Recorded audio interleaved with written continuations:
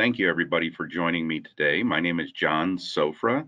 I'm the Director of Sales for the ICE team. We call it ICE as in industrial market, the environmental outdoor market, and the commercial market. So we like to term that ICE. And what we want to talk to you today about is our NOISEBLOCK modular acoustic panels. And it's an interesting product in that you can use it for many applications. It's the same product used over and over and over in different configurations, but to solve many different noise control issues. And as we progress through here, hold on, let me activate my screen. There we go. So, people say, what are NOISEBLOCK panels? NOISEBLOCK is Kinetic's trade name, and it's basically an acoustic double wall panel. Means there's two walls. There's a perforated wall and a solid wall. Sometimes there's two perforated walls, and sometimes there's two solid walls. But basically, it is two metal walls of material, and then within that material is some inner shell or acoustic media that can absorb sound. There's different types of media we used. We have indoor media, outdoor media, whether it can be exposed to the elements, whether it's more of a wicking material, or whether it can be indoors, and that's the only application it has. It's also of specific densities. The infill is of specific densities to give us the tuned acoustics that we need. And if you look at this panel, it has a solid frame system around it. The skins are roll formed to then slip onto this outer frame. The frame is stuffed with insulating fill. Once the skins are slipped over, they're spot welded into place. And you'll notice the ends of these panels look a little differently. And what you'll find out is that inherent in the panel is its attachment or connection method to the adjacent panel next to it. And that's what we look here, an inherent connection and strength. So our panels can be different on the ends depending on what other panel they're mating up to. So the first panel here can be a groove panel. It can have grooves up both sides. Then we can have a groove tongue panel, which is our most common panel, where you have a groove on one end, a tongue on the other, where the tongue slips into the groove. Or you can have a tongue panel. So there's different types of panels that we have, and it depends how they're going to join together.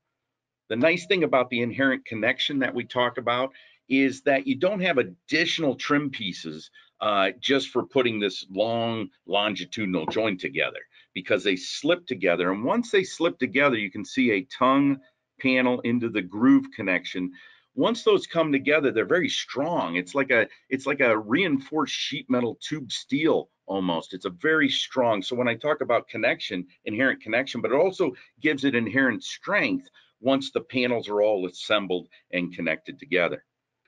Mechanism of performance. How do these panels operate? What are the functions? What do we look for when it comes to acoustics? So one of the first things you're going to look for is sound absorption.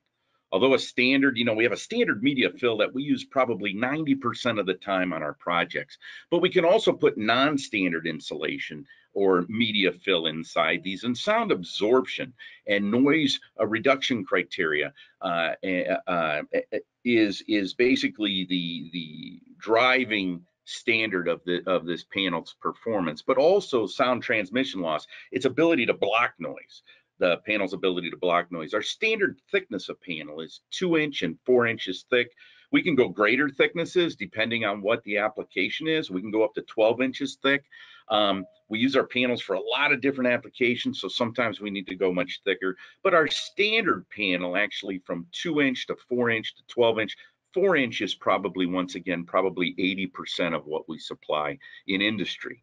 It gives you that sweet spot of good blocking ability of sound and great absorption. It gives you that good balance based on strength and then economy, the economics of putting such an enclosure or a barrier wall or whatever you're using the panel for. It's the most economic balance.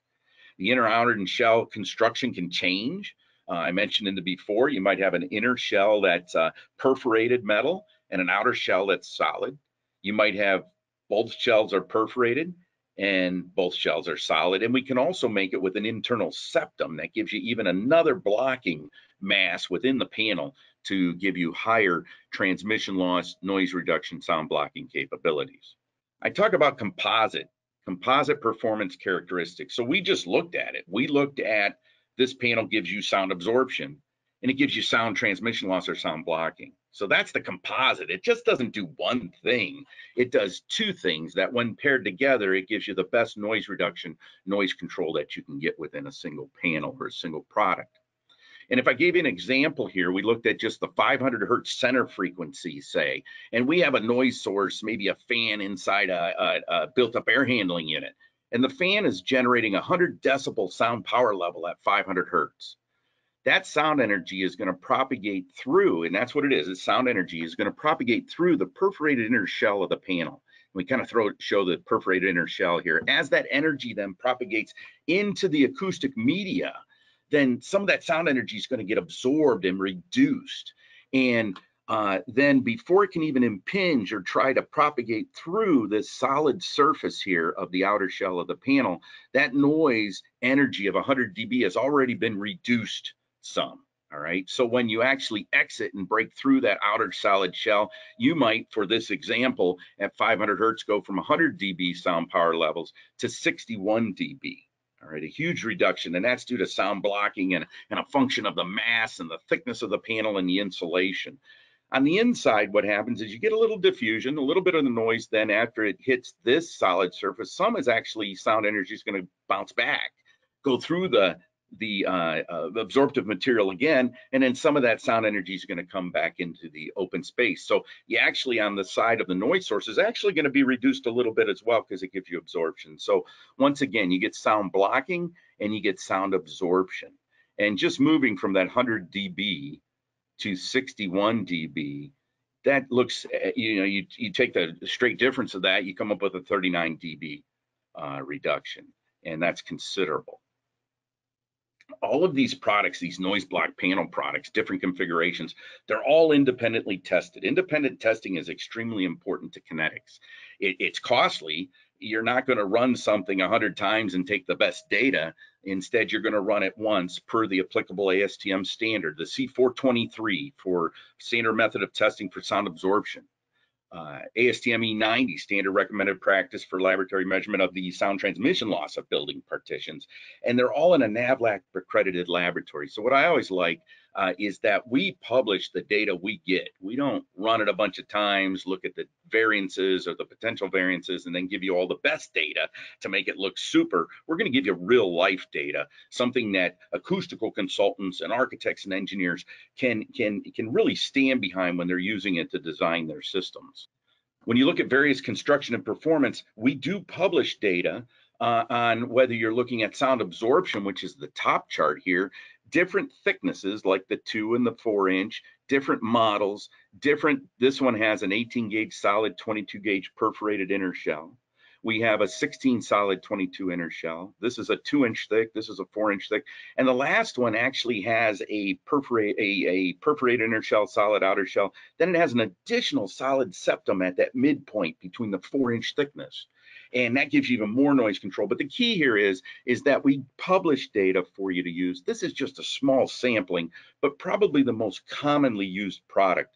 And that's why we use it in our literature and we publish it. But we do have more on hand. Then we can also look at the transmission loss, the ability to block the noise, right? So the higher the number, the better. And these are all in decibels, and it gives you, per the standard of ASTM E90, it gives you the standard 125 hertz through 4,000 hertz. However, we can extrapolate those for those that want to look at, well, what's the 63 hertz data? What's the 8,000 hertz data? So we publish all that, and then we have additional information in-house to help you with.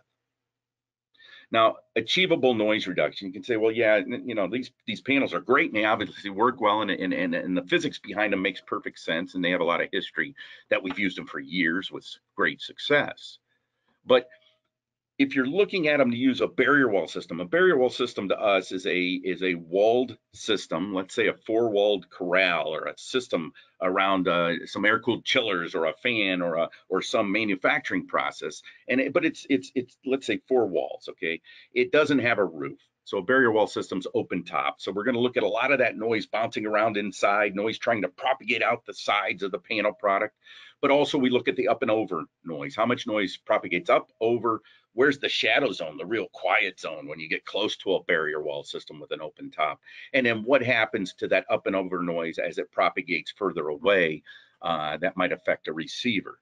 Now we're looking in a shadow zone where you're standing very close to the barrier wall, the wall system. You might be looking at high as a 20 to 25 dBA reduction. But then as you get farther away beyond your realization or your max realization point is about 10 to 12 dBA reduction. If you look at a full enclosure, take that same barrier wall system, put a lid on it of these panels, you can look at typical noise reductions of 35 dBA. Now, of course, we can do more by changing the panel style and the configuration and all that, but on average, your day-to-day, you're looking at a 35 dBA reduction. We can tune them though if you need 55 dBA. But just to let you know, now you're saying, well, John, you're talking about these dBAs. I'm not really sure what they mean. Well, it's a logarithmic scale, and in green here, I have bubbled, basically clouded, that a 10 dBA reduction is going to be perceived by the average human as sounding half as loud. So if you have something at 100 dBA and you reduce it only 10 dBA or to 90 dBA, that doesn't seem like a lot.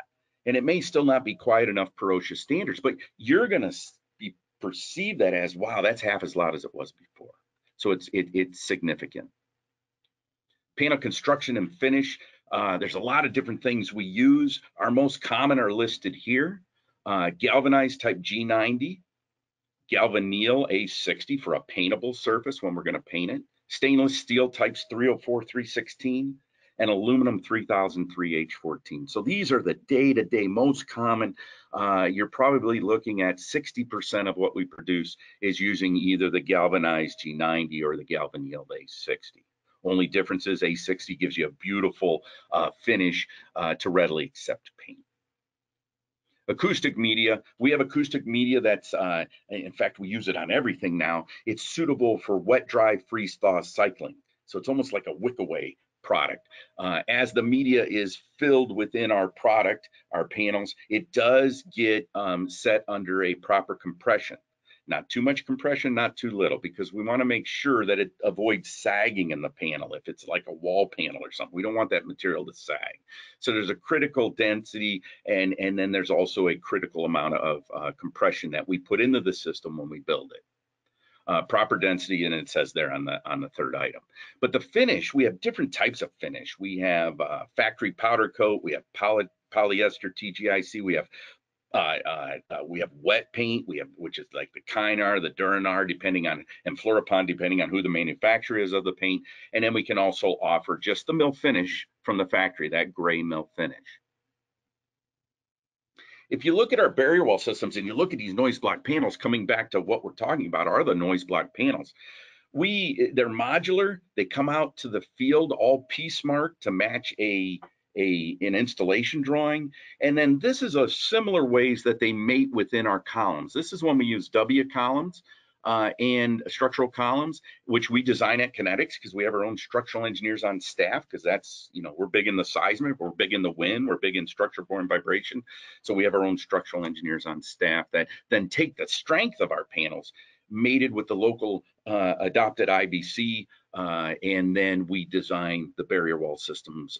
Usually freestanding is what we shoot for, whether it's a 6-foot tall wall or a 40-foot tall wall.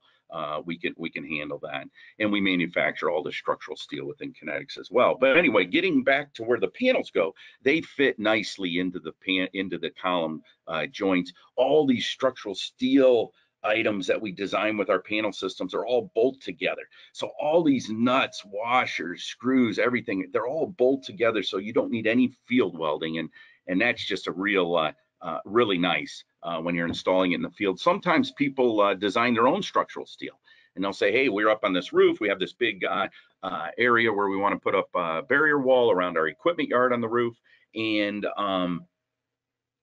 we already have our tube steel up. So we have different methods of attaching our noise block panels here to their steel. So we can take all that upon ourselves to help that engineer, contractor, design, build, engineering contractor determine what they need to attach our product to their system. If it's an indoor enclosure or an outdoor enclosure, once again, it's all modular. The panel comes all cut to size.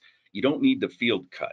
There's trim that comes out to cap the edges. And this system here that we're showing you is very exaggerated, but I wanted you to know that, you have a base channel, you have panels that go into the base channel, and then you have cap trim that goes on there. This is all formed, and you connect it with tech screws. And in some cases, we can actually, if you don't want to see the tech screws, depending for our barrier wall systems, whereas in closures, this all comes together. You put the tech screws in, and that's where you get all your strength working. But sometimes on barrier wall systems outdoors, we have cap channel flashing that goes over the structural, so you don't see the structural. And in those cases, we're actually using a two-sided tape meant for outdoors. It's a beautiful thing. It's amazing where they've come with a lot of these products. You can show some roof panels going on. Everything's piece marked. So whether this is a built-up air handling unit, whether it's outside air intake plenum, whether it's a generator enclosure, whether it's an equipment factory process enclosure, they're all the same. Same product, NOISEBLOCK.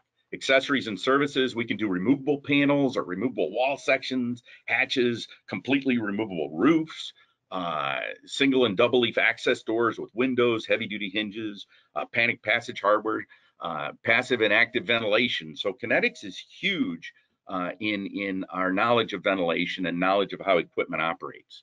So a lot of people will say, you're going to put this NOISEBLOCK sound enclosure around our piece of equipment. Well, it's going to overheat. It's not going to breathe right. It's going to shut down. We take care of all that. Okay. We analyze all that, all the BTUs given off and how much ventilation and the temperature rise.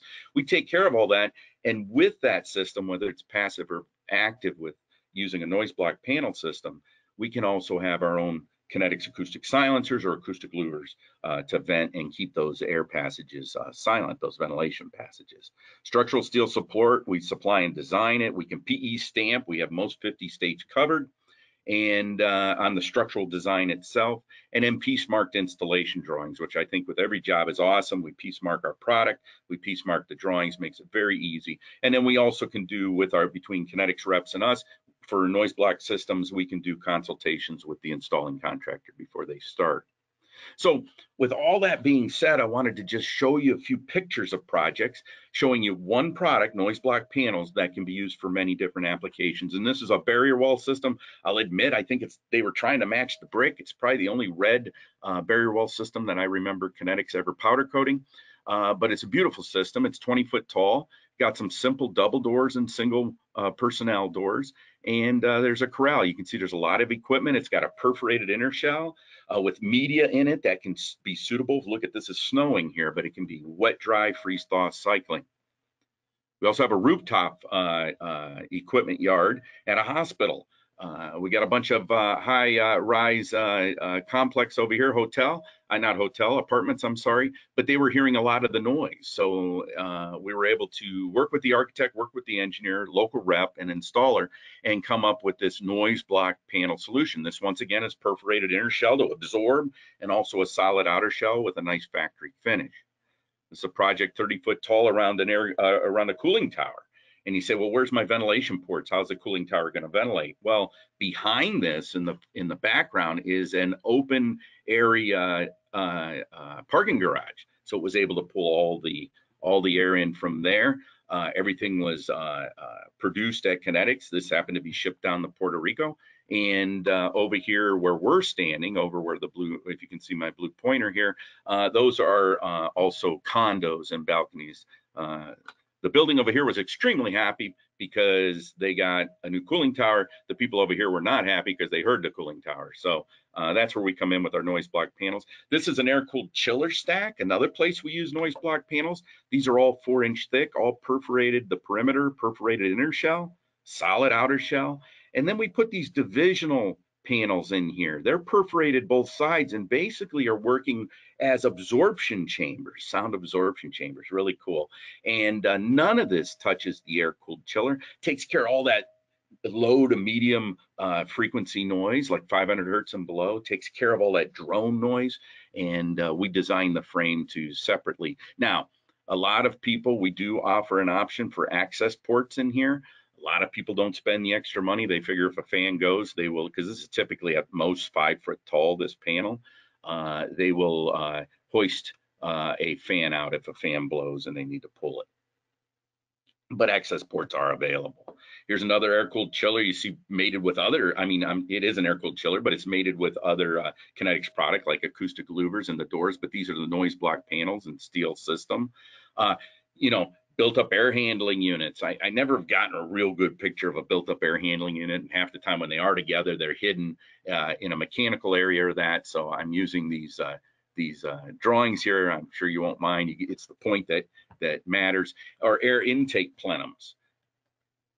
This is a generator yard where they had generator enclosures around multiple generators, but they were still too loud. They were using even hospital grade engine mufflers, silencers, engine exhaust silencers, and it was still too loud. So we designed a barrier wall system. And this is neat because it's got the Kinetics blue. That's not why it's neat, but it's Kinetics blue on the structural steel, but it also has a mill finish. So they didn't want to spend the extra money. This was retrofit on the factory painting. So they have a mill finish here. It looks pretty good. And that will hold up pretty well.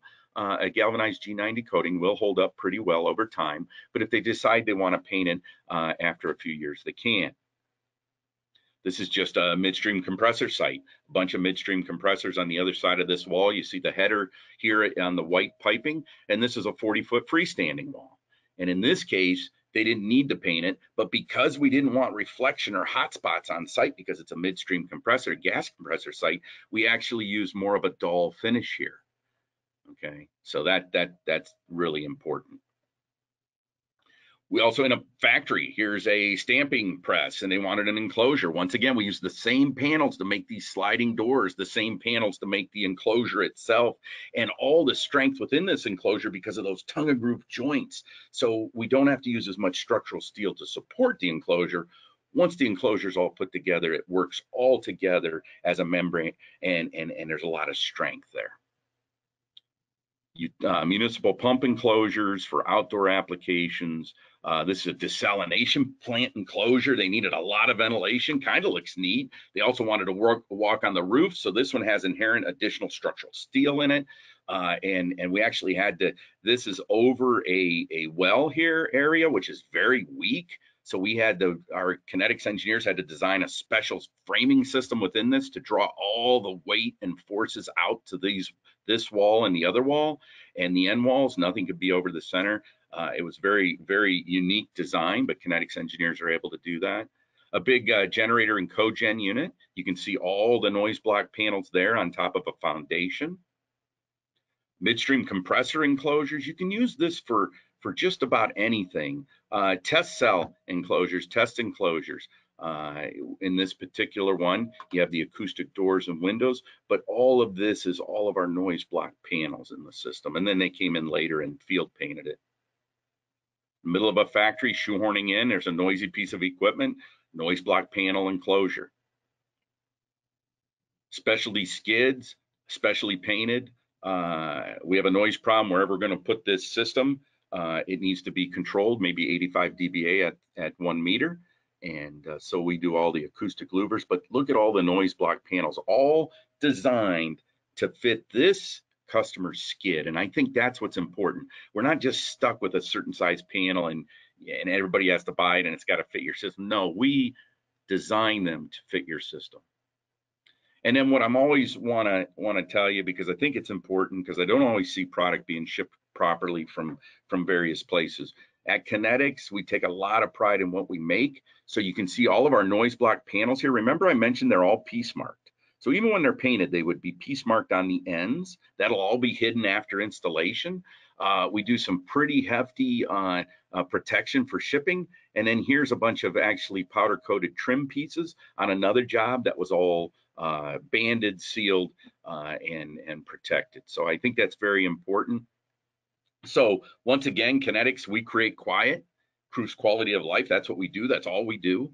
And I think that's interesting. And so noise block panels, we'd like you to spec them. If you want to spec from us or you need information, contact your local rep, contact us here in the ICE team, contact me, and we'll help you design your next noise control system, whether it's a wall, chiller, noise control stack, or an enclosure system.